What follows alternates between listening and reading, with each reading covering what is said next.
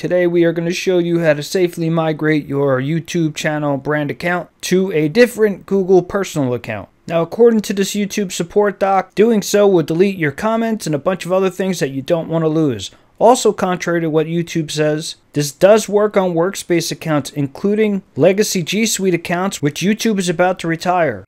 I ain't getting out of bed today. Keep waking up from the previous night. Beginning with the original YouTube account, in my case, this account lives in the legacy G Suite environment. From the YouTube Studio, click your avatar and go to Settings. First thing we're going to do is add or manage your channels, and you can see here I have a personal account, which is not going to work, and we have a brand account. The brand account is what we're working with. For this to work, that is a requirement that your YouTube channel be a brand account.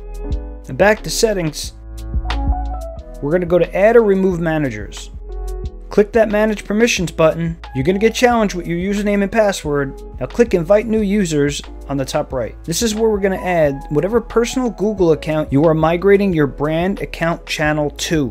You want to assign that account the owner role. Now go log into that destination Google account. You'll have to accept the invitation to become an owner to begin with. Once you clicked accept, that destination Google account is now an owner of that YouTube channel, aka that brand account. Notice the avatar has an R now because I'm still signed in with that destination Google account.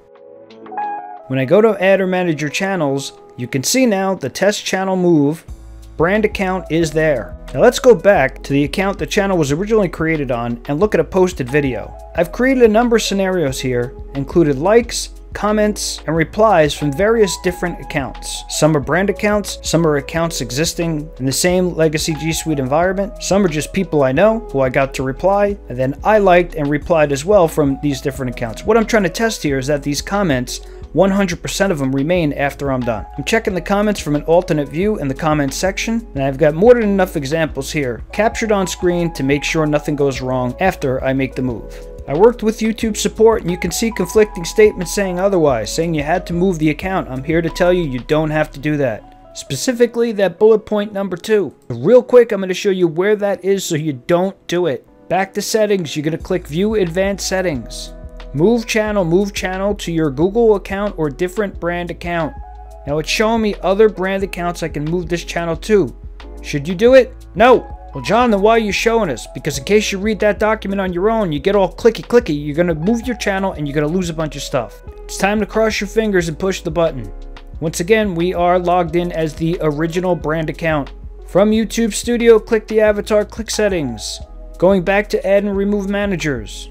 Click Manage Permissions, you're going to be challenged once again. We are going to transfer the primary ownership of this brand account to that destination Google account. Note, once you do this, the original account is no longer the primary owner. Essentially, the destination account becomes the God account. It can do anything. Click transfer and... oh shit. What the Google?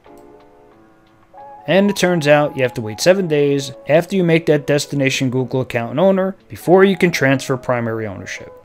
Okay, while we wait 7 days, let's see where we're at. Number 1, this only works on YouTube channels that are part of a brand account. You must wait 7 days after assigning the owner role to the destination Google account before you can do a primary ownership transfer. This will not transfer any purchases that were made on the original Google account, like YouTube Premium or Google Drive. It should transfer your YouTube subs, but you should back them up anyway just in case. Now I'm John. If you stay to the end of this video, I promise to find that guy who's been knocking over your garbage cans for a small fee. But anyway, remember who you were supposed to be, and drop a comment, drop a like, click the sub button, and click that bell so you won't miss anything. Let's try this again. Click that destination account, make it the primary owner, and click transfer. We see ownership is transferred, and now we'll just confirm. Log into that destination Google account. This is now the primary owner. If you click on the email Google will send you, it'll take you right to the Manage Permissions tab.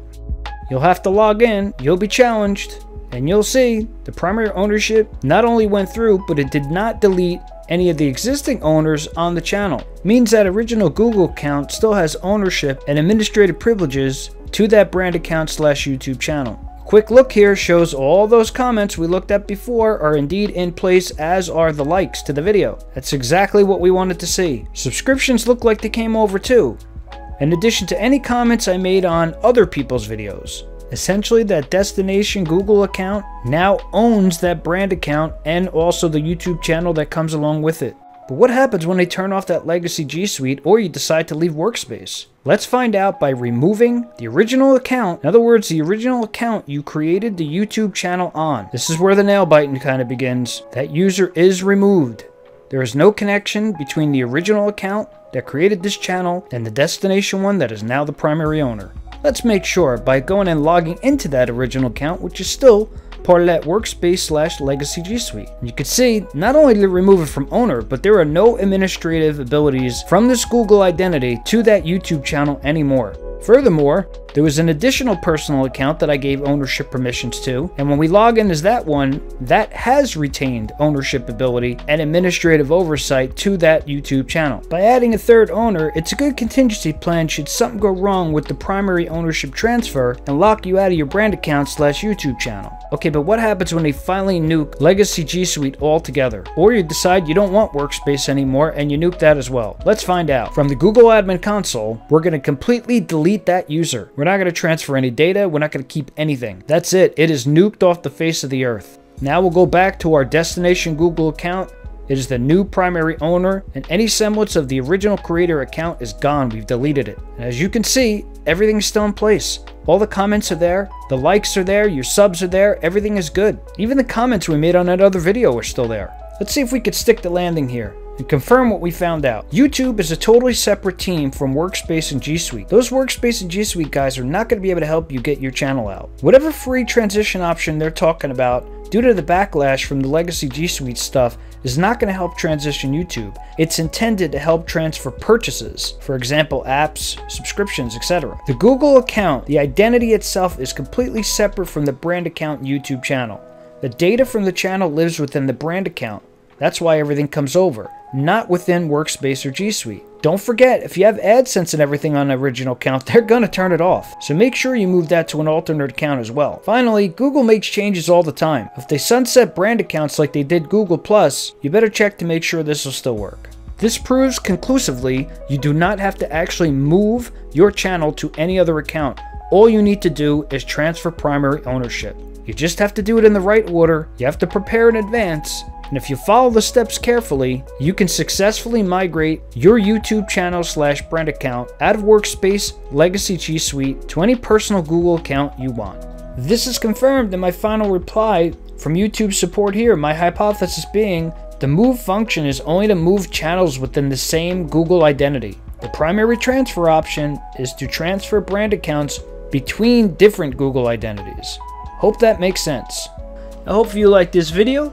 If you like knocking about a bit on this channel, you can check out these videos over here, or you can join the Discord and check me out on Twitch. I'll see you guys in the next one.